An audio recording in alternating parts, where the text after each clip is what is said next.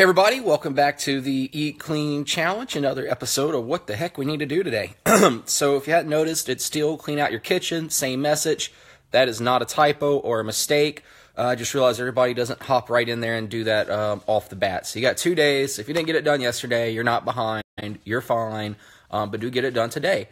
If you did get your kitchen cleaned out, please check yes, and please check yes along the way so I know you're paying attention and you're not falling off track.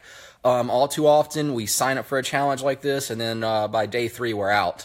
So I know some folks haven't checked in yet, so maybe you're doing it and you just haven't checked in, or maybe you're not, but I have no idea. So please check yes or no. What I don't like to see is nothing at all, because I have no idea if you're receiving this information, and I hate to see you spend money on something and then not use it, which is, this challenge and these assets. Along that note, there's some different questions on, like, why are we throwing these things out, and why not this, why not that?